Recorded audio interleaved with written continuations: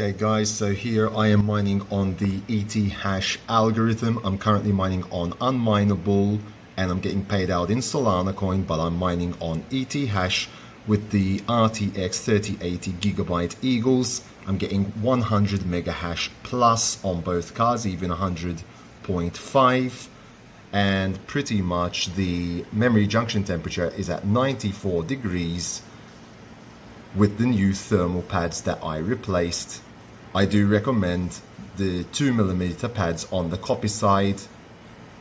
GPU core temperature is at around 62 to 63 degrees Celsius and holding strong, and the fans are running at around 85%. So my overclock settings are as follows: -200 on the core, plus 1300 on the memory, and the power target is set to 70, which I am hitting. Okay, so it's going to hit 70 at times, but it's not really going to go above that. Okay, I will stay slightly below.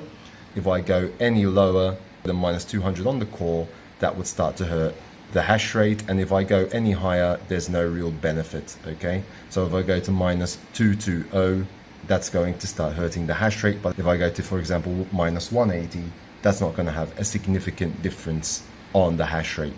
So -200 is the sweet spot for me. This is obviously bound to Silicon Lottery as well.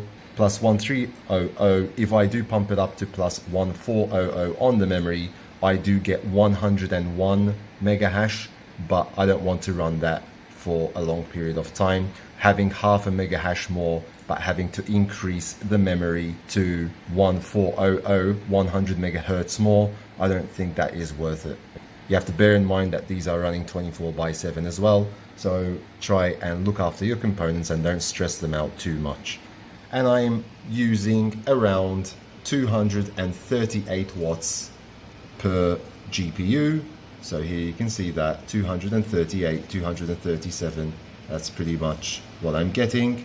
When I'm switching between screens, you'll see that the first GPU is dropping in hash rate, because that's what I do have the monitor connected to. So as soon as I start switching and opening other things up, it's going to slightly drop. But if you leave it alone, it'll sustain 100 like it was doing earlier.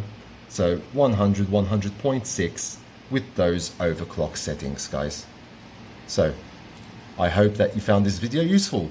And if you haven't yet subscribed to my channel, please do so down below. Hit that like button and hit the notification bell to be notified when new videos do come out on my channel. And until next time, take very good care of yourselves, and as always, thanks for watching.